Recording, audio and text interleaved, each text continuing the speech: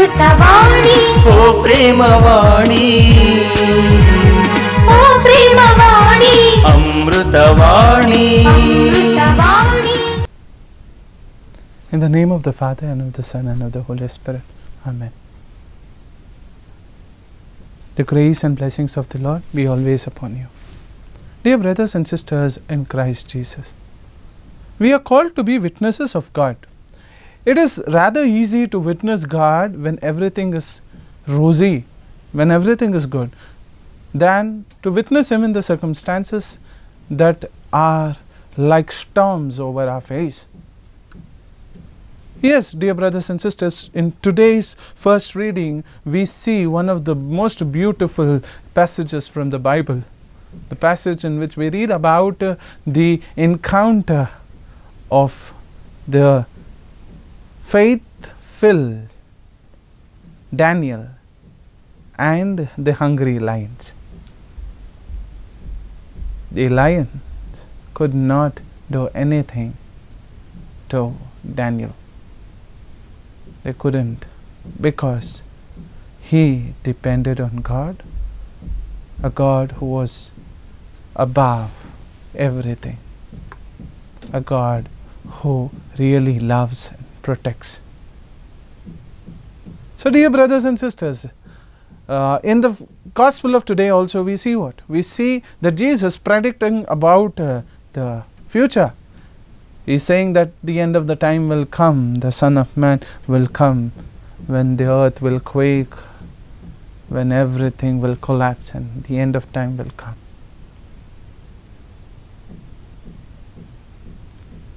ఎవరు నన్ను వదిలిపెట్టినా నేను నిన్ను వదలను ఎడబాయను. This is the promise of God.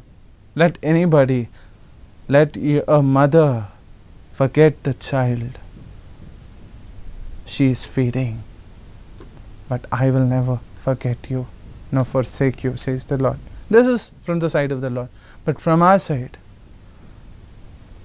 can we tell to God, ఎవరు నిన్ను విడిచిపెట్టినా నేను నిన్ను విడువను నా దేవా? ఎటువంటి సందర్భంలో, ఎటువంటి ఆపదలో నేను నిన్ను విడువను. కన్నీల్లో, కష్టాల్లో, దుఃఖంలో, దురితంలో నేను నిన్ను విడువను.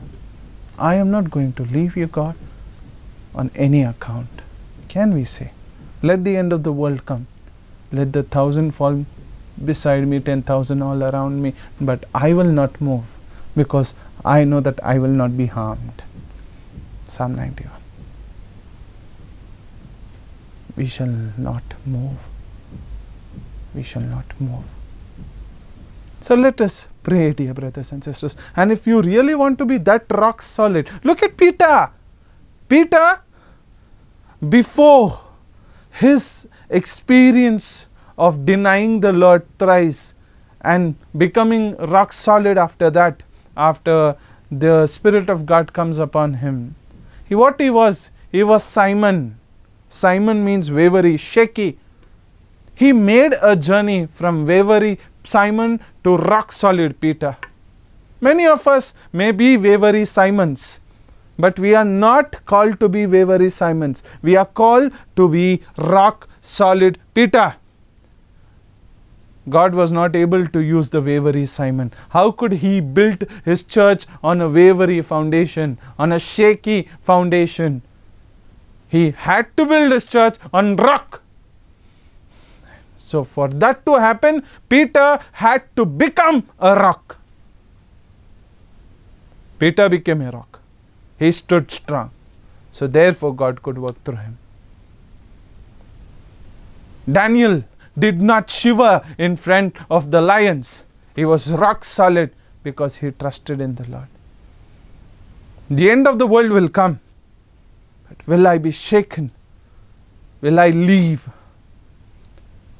In the church, in the days of persecution, somewhere in those 300 years, first 300 years of the church, 0 to 300 AD, many persecutions happened, and some persecutions were really severe, and many left the church.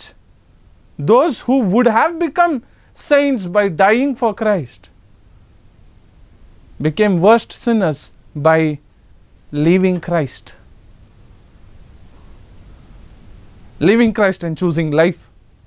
Not life in abundance, a life of this world. So dear brothers and sisters, if we really want to be rock solid like Daniel, if we really want to be people who stand strong in faith, we are supposed to be people who do not only believe but live the belief. We want to be people, those who really experience God and those who become the experience of God. For this to happen, it will never happen if we do not act. For this to happen, we have to live. We have to give our 100% to God. Are we ready? Are we ready? If we are ready, let's close our eyes. Lord, we are weak. You are strong. Make us strong. We are shaky. You are rock. Make us rock. We are unworthy. You are worthy. Make us worthy.